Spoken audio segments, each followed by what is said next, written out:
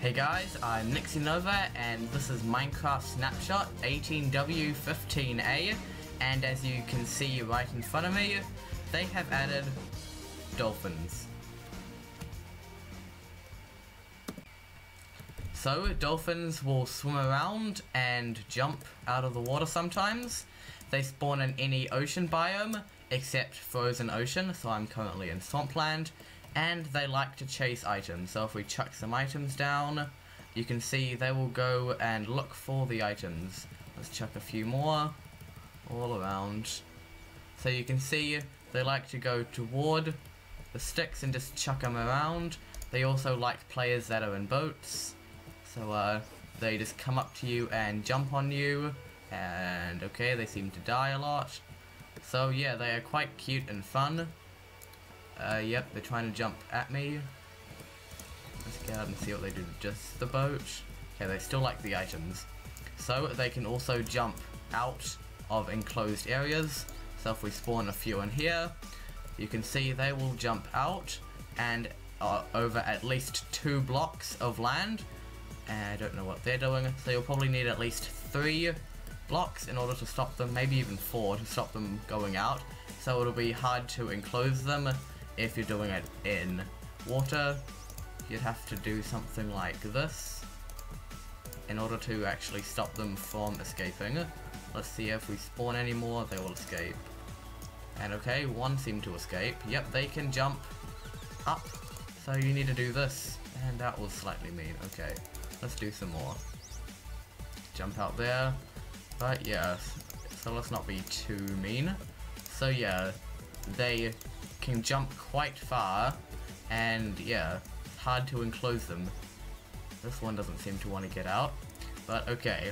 Another thing added is if we go over to our crafting table, there are nautilus shells, which can be got from fishing, and heart of the sea, which is currently unobtainable in survival. So if you have 8 nautilus shells around 1 heart of the sea, you get a conduit. And over here, well, if we just start building, so you place 3 prismarine, and then you just do a little circle. Let's first place down the conduit. So as you can see, it is just a, what is that, 6 by 6 with a thingy in the middle. Looks quite cool. Now if we do a ring around it, and when we finish the ring, is it like this? Okay, when we do finish it, it should start to... Yep, okay. It has now changed its size and has opened up a bit, and you can see the sea heart inside.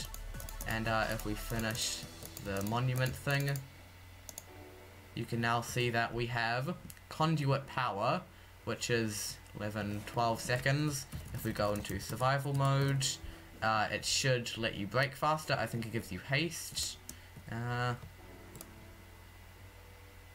Okay, that seems faster. Whatever. And it also gives you water breathing, so if we escape that, you can see I am not losing any breathing ability. So this is very useful for if you want to build underwater. So you just have to build this. I think they are going to probably add that into sea temple, you know, the little ruined houses. It'll probably be in the loot tables for that, and then you can just go AFK fishing to get the shells, and then you have this, which makes you breathe underwater, which is extremely useful in survival mode. I've been under here for like a minute, and I've lost no air. So if we go back into creative and get out of here. So another feature added is blue ice.